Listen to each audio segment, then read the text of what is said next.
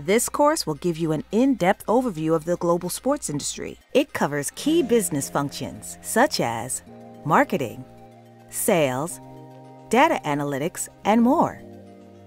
So what a sports organization can often do is they want to speak to the consumer, and again, they want to speak to this consumer via their brand. The Houston Texans are an excellent example of an organization who represents a particular type of brand in order to communicate with a particular consumer. So the Houston Texans are competing with another team in Texas, which is the Dallas Cowboys. And if you know anything about the Dallas Cowboys, they're often known as America's team. So when the Texans were launched, they had a very interesting marketing campaign. They said the Dallas Cowboys, if you're going to be America's team, well, we're going to be Texas's team. So they utilized their brand to speak to this whole aspect of being Texas's team in order to get consumers who are specifically from Texas and who really value Texas and their own Texas values.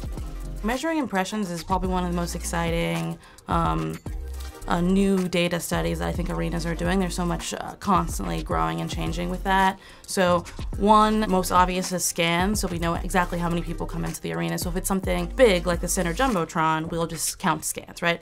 Chances are everyone that entered the arena saw the Jumbotron. Where if we're looking at an LED light on the suite level, then we're only looking at specific suite buyers or specific suite scans. A lot of people are having sensors on the ground so they can feel how hard people, if they're getting really excited, and measure impressions that way. It's getting very interesting. Wearable devices have become a valuable tool for sports organizations and for athletes. And this is really important because athletes often are looking to succeed at the highest level, and particularly elite athletes. So instead of just being used in an evaluative sense, we're allowing wearables now to be employed as coaching devices. It also explores many of the exciting change forces currently shaping the global sports industry, like technology and innovation, esports, and social entrepreneurship.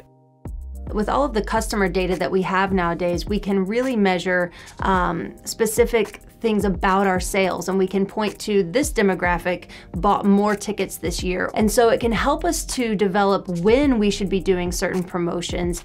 And if we know a little bit more about those groups too in terms of their media consumption, we can decide, okay, this one we need to be promoting on social media. This probably needs to be more of a traditional media buy. And so all of this type of data is helping to reshape the sport industry and make teams and organizations much smarter about the way that they are marketing to the different groups to ensure that, that they're hitting people when they want to buy and where they're going to see these messages. What tells me it's a sport? Is it training? Is it practice? Is it competition? You get to this question very quickly when you start to talk about esports. Are these people athletes? Because of the power and excitement that surrounds sports, they have the opportunity to make social change in ways that no other organization can. This is something that we don't see in any other arena, the opportunity to cultivate these kinds of values. You will get to hear from our world-class faculty and industry leaders. I didn't know there were so many career options in sports. I thought of the athletes, maybe the coaches. I didn't know there were data analysts and marketers and sales folks. Learning the industry a little bit, I realized there's a lot of opportunity.